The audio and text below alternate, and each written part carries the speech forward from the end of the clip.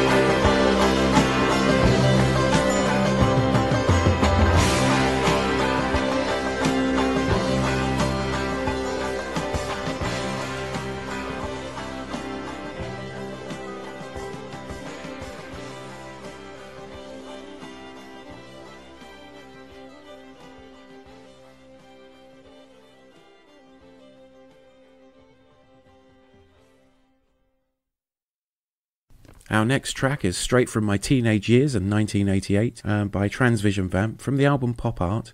It's called Hangin' Out with Halo Jones and it's track 3 on side 2. And I really loved this track when it came out. It's basically about the comic strip character and how cool she is. And the story was generally about the life and tribulations of a young woman living in a future society and somehow becoming the hero of the universe. It was written by Alan Moore, and the comic strip itself was released in 1984 and intended by Moore to run for many years. I mean, there are at least another 6 or 7 books in the series. But unfortunately, Alan had a disagreement with his publishers, and it never came to be. Only the first 3 books were ever published. It's really good. It really captures the theme of the character, although it doesn't give much information away about the plot. The Ballad of Halo Jones is about to be republished as a collectible comic book. So if you're at all you're interested, look it up on the internet, and if you're further interested, go and buy it because it's very good. And yeah, I really liked it.